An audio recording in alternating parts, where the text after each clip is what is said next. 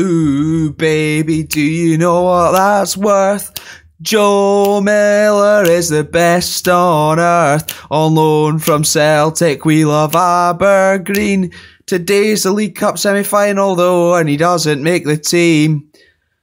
Red Shed, if you need someone to lead the chants. I'm your man, I'm sure everybody's loving that one. You're welcome. Yes, today we are playing Rangers in the League Cup semi-final at Hampden. However, since you last saw, we have played a fair few games, and you might remember that we had to play them and deal with an Ian Jess injury, and it was absolutely massive. However, one man did step up, I referenced him in the intro, and filled the void excellently, and I love him now. It's Joe Miller. Right now, since joining Aberdeen on loan from Celtic, returning to Pittodrie, Joe Miller has made 9 appearances, scoring 5 goals, getting 1 assist, and having 1 player of the match, leaving an average rating of 9.24, which is very, very decent. However, I'll go in a little bit more depth. You last saw us beat Motherwell 1-0 in the Scottish League Cup quarter-final. We did then lose to Dundee United. Very, very unfortunate. But Stuart McKinney got sent off after 4 minutes. So I'm blaming that. I'm blaming that absolutely entirely. We bounced back with a 5-1 win over Falkirk, and Joe Miller stepped up. A hat-trick of goals. Deriva scored a free kick. Mixu Patalainen scored. Motherwell up next. Once again, a smashed 4-0 victory. Brian Evans scored twice, and as you can see, Joe Miller, once again, 1-0 against St Johnstone. Ian Jess, back. 2-2 against Celtic, against the team Joe Miller's on loan from. We could not play him, and it was very, very Abergreeny. Disgusting! The spoils were shared. A 2-2 draw, and Charlie Nicholas scored, former Aberdeen player, now at Celtic. It was just so bloody lovely. What a loving it was. People aren't going to enjoy these jokes, are they? 5-1 against Hibernian. They won't enjoy that at all. A scoreline that has haunted them over the years, it's fair to say. Before we destroyed Partick Thistle 10-2. And that game is the reason we're not going to play the game today against Dundee, because I expect it to be very, very routine at home. So it will just be on the League Cup semi-final. All eyes on the big game. We currently sit 7 points ahead of Rangers in the league, but that means nothing. The form goes out the window. We all know they are very, very decent. They beat us in real life in the final in the 1992-93 season, and this is the side I am trusting to rewrite history. Theo Schnellers in goals, Wright, Irvin, McLeish and McKimmie, of course, with Richardson in protecting as that quarterback, spraying those passes, baby. We've got Jim Bett and Paul Mason ahead of him, Ian Jess back in, and Super Joe Miller on the bench. Let's see if he can come on and score against Rangers. I'm sure everybody would love that involved with Abergreen. Mixu Patalainen and Scott Booth up top. We're going to take off this early crosses stuff. It's not been working for us. We've got options off the bench though, not just Super Joe Miller. 10 cats in there. Duncan Shearer. I am absolutely loving it. We've been playing so well that even Stephen Glass has played 2 games lately. We have got a diamond Stephen Glass, a dandy. He came from USA. Enough about that. I'm in a good mood. Let's not bring the mood down by talking about him too much. The Rangers side, managed by Walter Smith, of course, Andy Gorham, Gary Stevens, Richard Gough, John Brown, David Robertson, the swine. Ooh, you were hard, showing off. Trevor Stephen, Ian Durant, OM, Hustra, Haitley, and oh dear, Ali McCoist is back for Rangers. And I'm not happy about that. Let's have a quick look before we get into things at how good he is. I believe he scored over 40 goals this season in real life. Oh my god, he's bloody good. And if we are to win today, then we need to keep him quiet. And I thought keeping John Robertson quiet would be very, very difficult. Here are the sides. Oh, that is lovely with all the images we have in there. That is very skinny, that partnership up top though. But hopefully we will still have enough about us. We've got 2 fantastic centre backs in Alex McLeish and Brian Irvin. A couple of the best in the game. Liverpool even bidded for Alex McLeish in the transfer window, which I forgot to mention, obviously was turned down. But OM has a free kick inside 5 minutes, and oh god, it's gone badly. Oh, this could be a long one. This could be a very, very long one. I want to win the treble in this Rewriting History series. Yeah, But I mean, I want an 11-inch penis. It's not going to happen. It's not going well. If we falter now that Ali McCoist is back at every single hurdle, I will be very upset. And Rangers might get a second goal here. I'm going to put us onto a cautious mentality.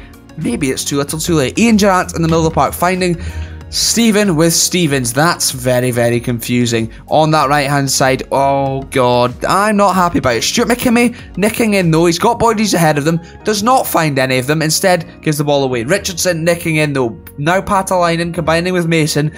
Let's see if we can create something of our own. An early equaliser would be absolutely fantastic. As Scott Booth does not quite get there and it goes all the way back to Andy Gorham, who absolutely leathers it up the park. Taken down easily though by Alex McLeish. Oh, come on. This is too nerve-wracking for my liking. Jim Bett slipping Ian Jess in behind, and he loves a goal versus Rangers, baby. Oh, the last episode was all about him. Oh, this next episode might be all about him as well. What a lovely goal that was, and we are back levels. John Brown did not quite do enough. Booth laid off the bet and slipped in behind. Ian Jess, absolutely nobody tracking him. He's in the hole there. They've got two normal centre mids, no holding midfielder, meaning he should be free every single day of the week. And he was there, wasn't he? Sorry, Rangers fans. I'm not sorry. Theo Schnelders into Lee Richardson, who finds Stuart McKimmie, who has been absolutely excellent despite being a natural right back on that left hand side as he gives the ball away. So, thank you, Stuart, if you are listening. I'm sure you are. Absolutely fucking not. Stevens on the ball, looking for Ali McCoist, but it's cut out by Big Ek, and Brian Irving goes long. Patalainen flicks it on, and Booth might get in behind here. He's got a chance, and it's 2-1. What a turnaround. His second goal, 22nd goal this season already, and we're 2-1 up inside 20 minutes. What was all the panic for? What was all the panic? Can we set a date with destiny and tick off the first trophy in this tournament? That is. Ho! Dundee United in the final. They beat Celtic, not very Abergreen of them. Duncan Ferguson, the man that scored the goal, but we are 2-1 up. Jess and Booth, the gruesome twosome, have us in front, and I am very, very happy. And Brian Irvin winning that header. Boo! Everybody booing. Boo!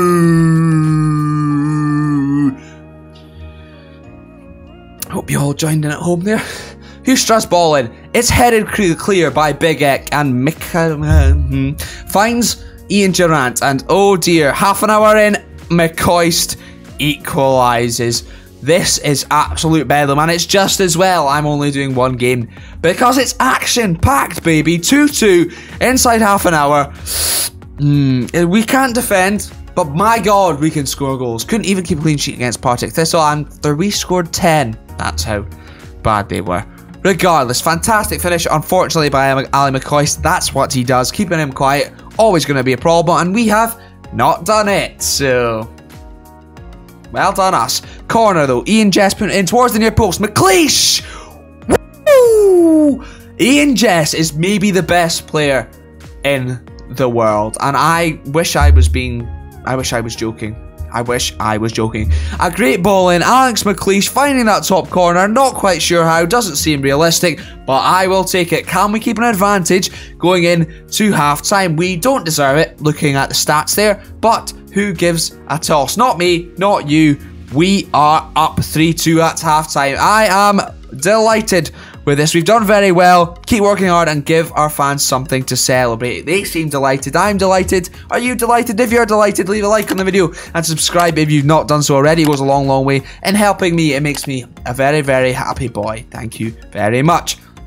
Mixu Patalainen flicks it on for Scott Booth, but it's cut out, and John Brown boots it clear. McKimmie did not get there, and Rangers will look to level things up once again early in the second half. Haitley has, as we'd say, done exactly that. He's not done exactly that. Soccer! Uh-oh, though. Rangers have a free kick, and I might look like an idiot. I'm also recording at 12 to midnight, so shouting was not a good idea, but that free kick was blocked after he did score one inside 4 minutes, so I'm very grateful for that, as Stephen Wright heading it clear, but John Brown picking up the scraps. Oh dear, and Lee Richardson has given away a penalty. Might be nearly as hard as Neil Cooper. Father Neil? Not a priest. However, he's clearly more of an idiot. Ian Durrant scores. I'm sure Rangers fans would enjoy that one. I am not enjoying it. But we'll watch it again, will we? Just for the pain. He sent Snellers the wrong way. Very good. You win this one, Ian. Well done. Dear Lord, what a sad little life. Ian. We're going to bump things up onto positive, as we've not really seen much, but Jim Bett has a corner, and if we score here, I am an absolute genius, because I just put us onto positive, and that definitely affected that corner, because they all felt so good. They were just in a great headspace. You could say they felt really positive, and we've made it 4-3. This is absolute chaos. Jim Bett this time getting the assist. Brian Irvin this time getting his head on the ball, and Captain Parisot scores for the Dandy Dons. Sehr magnifique. 2 languages mixed in one there. There's nothing I can't do except keep a lead against Rangers, so that's fun. But Kimmy nicking in there, booting it long.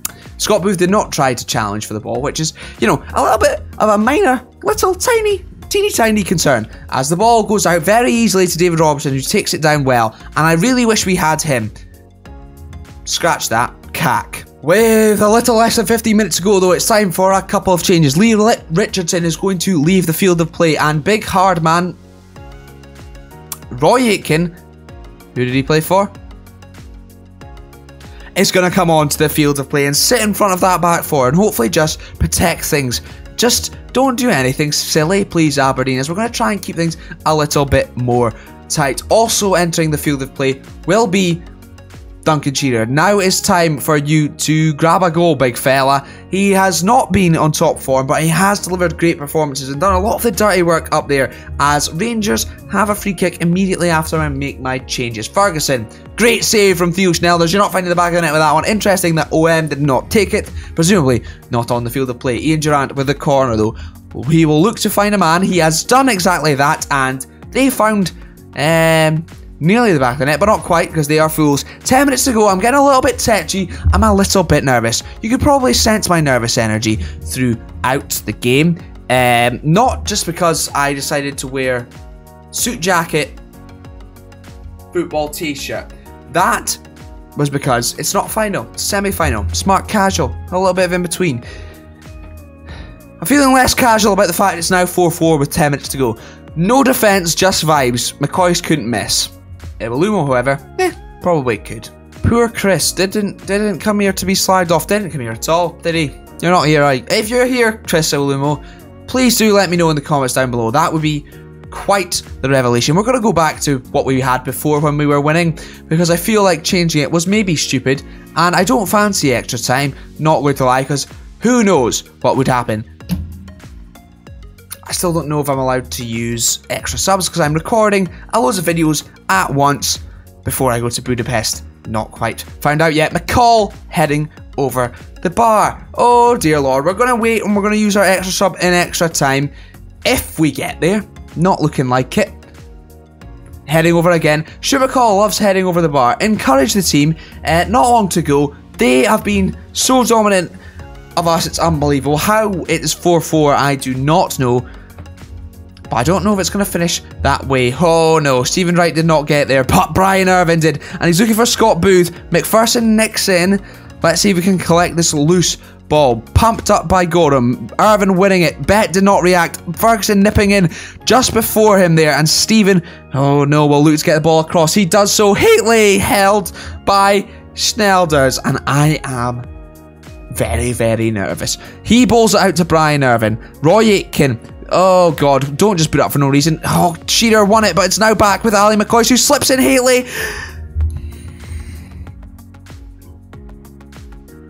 I am in incredible pain. I'm not going to look at the screen, and I hope it's not real.